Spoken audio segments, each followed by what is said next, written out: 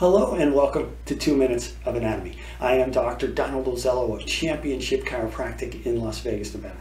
Today's topic on 2 Minutes of Anatomy is the levator scapula muscle. Levator scapula muscle originates on the posterior tubercle of the transverse process of cervical vertebrae C1 through C4. It runs inferior and attaches to the superior medial border of the scapula.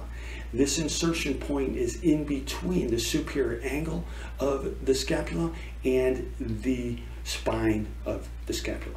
The concentric actions of the levator scapula muscle is elevation of the scapula and rotation of the scapula so that the glenoid fossa is tilting inferior. It is innervated by the dorsal scapular nerve and the ventral primary rami C3, C4.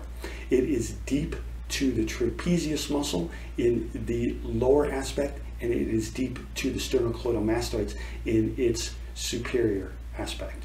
Again, the origin points for the levator scapula muscle is the posterior tubercle of the transverse process of cervical vertebrae C1 through C4, and the insertion point is on the superior medial aspect of the scapula. The concentric action is elevation of the scapula and rotation of the scapula so that the glenoid fossa is tilting inferior.